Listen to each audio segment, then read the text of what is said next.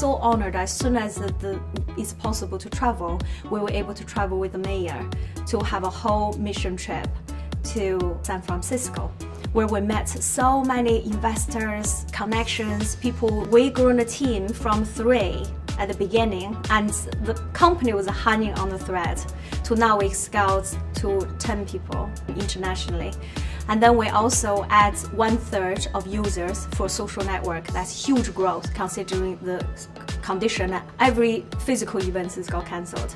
It's all this amazing, super powerful network of people, and people want to support business talents. Would that really help you to give you a huge, diverse connections that otherwise for lots of female founders, especially for first-time female founders, you just don't have that access.